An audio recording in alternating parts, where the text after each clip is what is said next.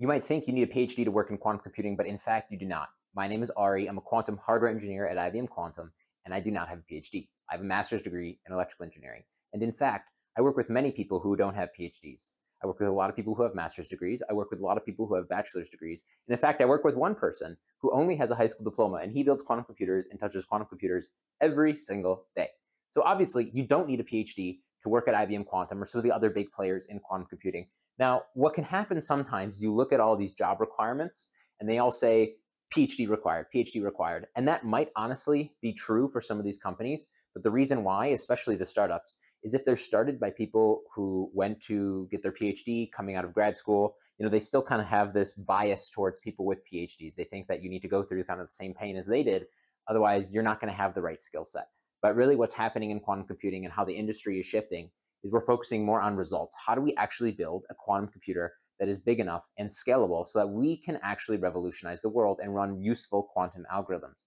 And the only way to do that is with people with the right skill set. And I'm not saying a PhD isn't going to give you the right skill set. Of course, doing a PhD can be very fulfilling and give you a really deep set of skills that can be applicable to quantum computing, but it's not a requirement. And so what's going to happen is quantum is going to need people who can deliver the results that will bring us a quantum computer that's going to be able to run useful algorithms. It has enough qubits, error-corrected qubits, that can run useful algorithms. And the way that we're going to do that is we hire people who have the skills that we need. And doing a PhD doesn't necessarily always give you skills at writing FPGA code or learning how to write firmware or learning how to design boards or learning to be a microwave engineer. Yes, you can get all of those things in a PhD, but more often than not, you can get those with a bachelor's degree or a master's degree. I think right now, the industry is very much so leaning towards people with master's degrees. I think that's the sweet spot if you want to kind of optimize your skill set and get into quantum computing as soon as you can. But also, if you're somebody who's an industry professional, you're an engineer right now, you can actually quite easily transition into quantum computing without a PhD because you have a tangible and useful skill that could be applied to quantum computing. So let's say you're a chip designer at some company, right? You do radio frequency integrated circuit design. You don't have to know what that is if you don't know what it is. I'm just using it as an example. You know how to do that. You could apply to IBM and Google and all these other places that are trying to build ASIC or application-specific integrated circuits for quantum control systems.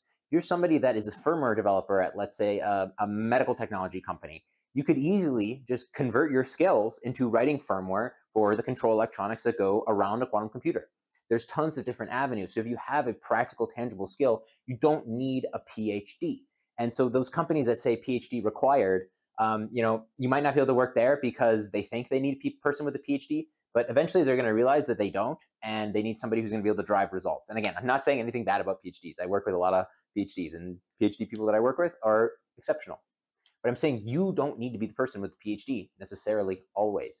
And I know this is kind of changing in the industry because that's how IBM is hiring. They're now kind of dropping the requirement of the PhD. You go and look at some of the open requisitions, they're dropping that requirement on the PhD and now trying to get people with bachelor's and master's degrees because they kind of have the right baseline set of skills so they very quickly start applying their skill set to quantum computing and solving some of the problems that we have in scaling up quantum computing. So especially if you're an engineer in industry right now, do not go back and get a PhD unless you really want to, right?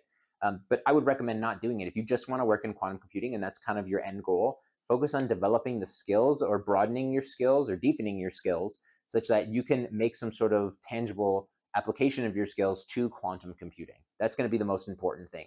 Going and getting a PhD is not going to really help you in the long run because you're going to be paying a lot of opportunity costs. You could really kind of hone in and focus on developing your skills so that you can apply it to quantum computing, then kind of going through an entire PhD, doing a bunch of coursework, writing a thesis, doing 5 years of research, 6 years of research in a lab. It's going to kind of delay your career quite a lot.